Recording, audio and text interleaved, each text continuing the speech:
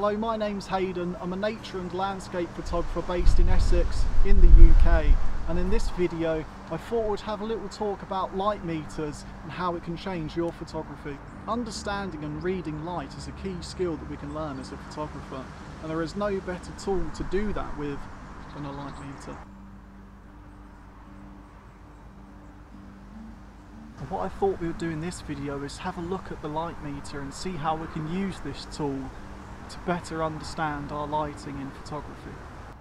This is a Gossen Lunar 6 from the early 60s, which is the light meter that I'm currently using at the moment. I always prefer a light meter to have an analog dial over a digital readout. It's a lot easier to read all the shutter and aperture combinations. They're just right there in front of you on the dial, rather than having to keep pressing a button on a digital meter to scroll through them. This meter is capable of doing incident readings by using this little lumisphere on the front. It slides across, and I can also use it to do reflective readings, and we'll have a look at how that works in just a minute.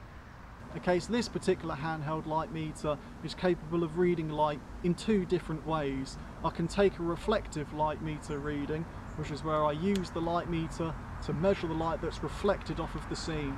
I can also use an incident light meter reading where I'm measuring the light that's falling onto the scene. So I thought I'd demonstrate how you can take a reflective light meter reading first. You simply take your light meter and make sure that the little lumisphere or infracone or diffuser is not slid across. Bring in the light meter, take a reading, and I can then dial that in on the exposure dial, and I've got all my available shutter and aperture combinations there for me. Okay, so if I want to take an incident light meter reading, so that's the light that's falling onto the scene, I simply slide across the lumisphere, point it at the camera, take a light meter reading, and I've then measured the light that's falling onto my subject. There are many different scenarios where you might want to take a reflective light meter reading or an incident light meter reading. With a reflective light meter reading, the tonality and the colour of the subject that you are taking a meter reading from will make a difference. With a reflective light meter reading, we're obviously just measuring the light that's falling onto the subject.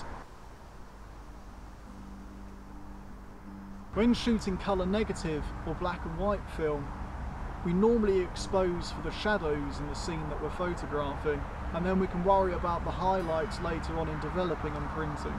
One of the best things about using a handheld light meter is that I can measure the brightest part of the scene and the darkest part of the scene, and I can make sure that they're within the exposure latitude of the particular film stock that I've chosen to use.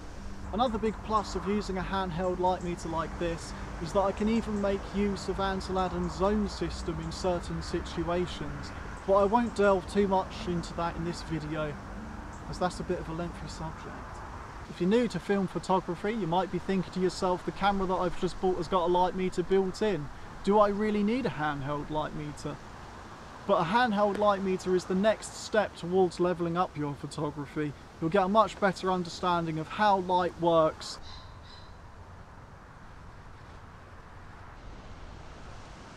I hope you've enjoyed this video on how to take reflective and incident light meter readings.